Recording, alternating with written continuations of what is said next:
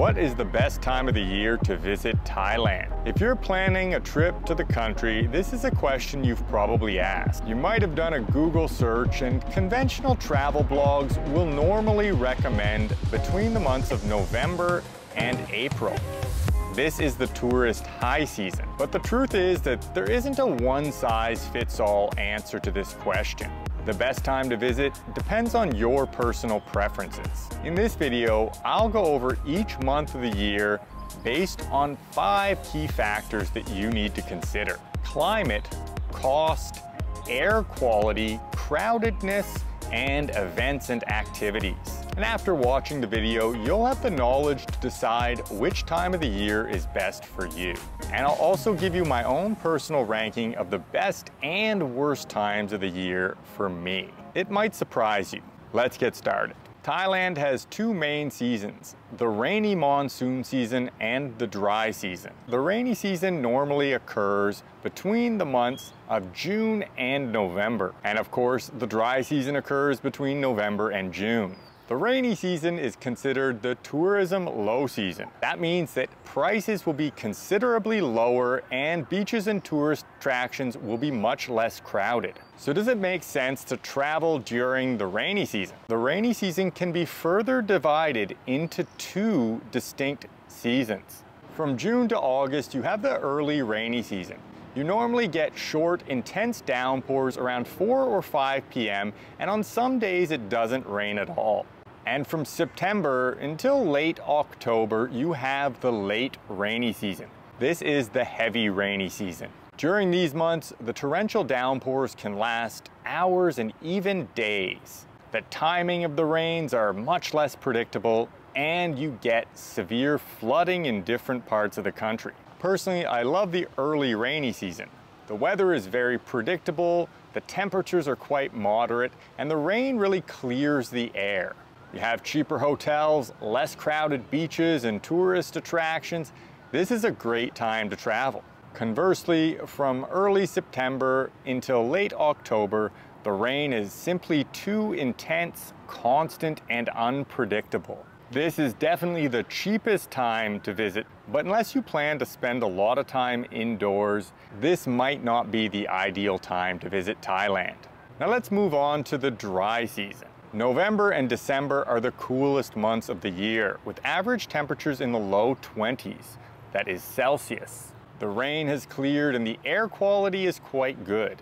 And cities like Bangkok have many festive events for Christmas and New Year's. Actually, I think Bangkok may be more festive for Christmas than my home country of Canada. So this is a great time of the year to visit, especially if you want to escape those colder temperatures in Europe or North America.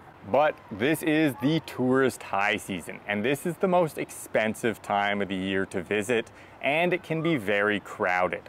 As we move into January, the dry season becomes a lot less attractive. This is because Thailand has a problem with air pollution from January through March. Widespread crop burning causes smog to blanket much of central and northern Thailand, including Bangkok.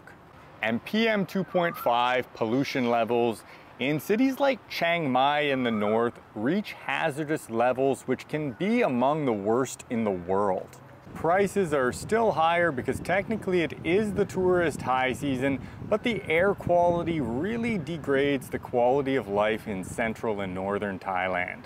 If you plan to stay mostly in southern Thailand or in the islands, then this is still a reasonable time of the year to visit. As we move into March, the air quality begins to clear and the hot season begins. Average temperatures over 30 degrees, it is hot.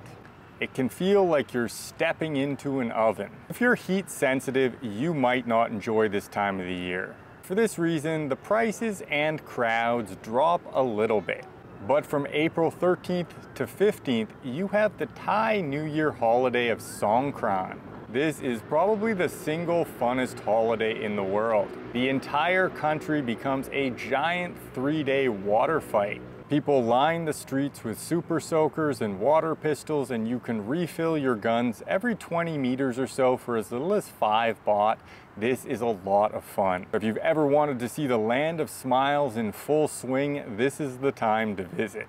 But Songkran is probably the single most expensive time of the year to visit, and it's also the most crowded. But it does only last a few days, and it is well worth the experience. And the hot season lasts right up until June, with marginally lower prices and slightly thinner crowds as we enter into our rainy season that we already covered. So let's give a ranking for the best and worst times of the year to visit. We have our best budget option, and that is June to August. If you're looking for comfort, your #1 option will be November and December. And if you're looking for moderate pricing and you don't mind the heat, then coming from the months of March through to June will definitely be your best bet, and you can enjoy Songkran, the funnest holiday in the world. Personally, if I'd never come to Thailand before, I would come during Songkran, as this is just a bucket list experience. It's fantastic, and I recommend everybody experience it once.